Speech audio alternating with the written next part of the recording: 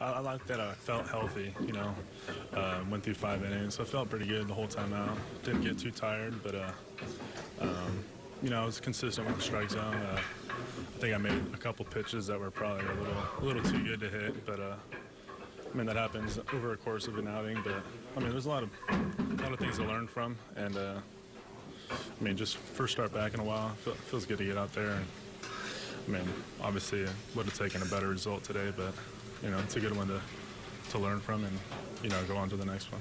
Like what? What things can you learn from this start? Just better two-strike pitches. I felt like I found the strike zone a little bit too much. 2 strikes.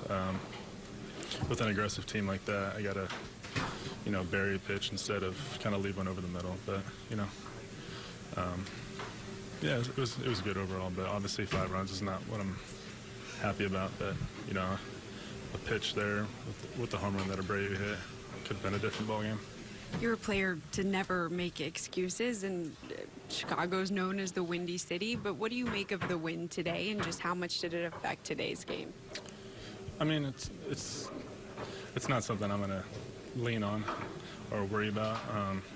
There's different elements in every game that kind of cause the game to change a little bit, but yeah, the wind was blown out today. Could have made a better pitch. Could have pitched down in the strike zone a little bit better, but just something to learn from and move on. It'd be logical to think that next time out you'll be carry your stuff a little deeper and be able to go a little deeper overall. Yeah, I think so. I felt good after 75 pitches today.